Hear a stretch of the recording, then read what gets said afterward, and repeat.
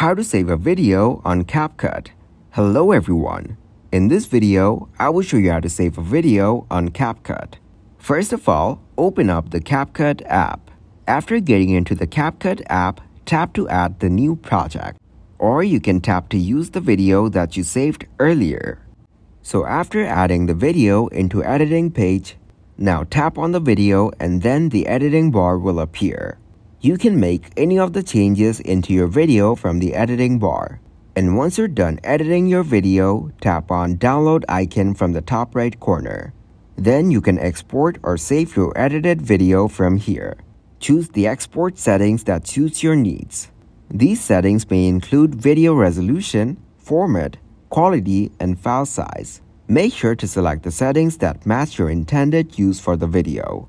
If you're exporting for social media, Capcut may provide presets for platforms like Instagram, TikTok, or YouTube.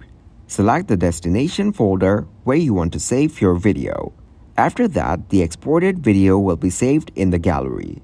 Thank you guys for watching this video. Hope you got some value. Make sure to like the video and subscribe to the channel to get notified for new videos. See you in the next one.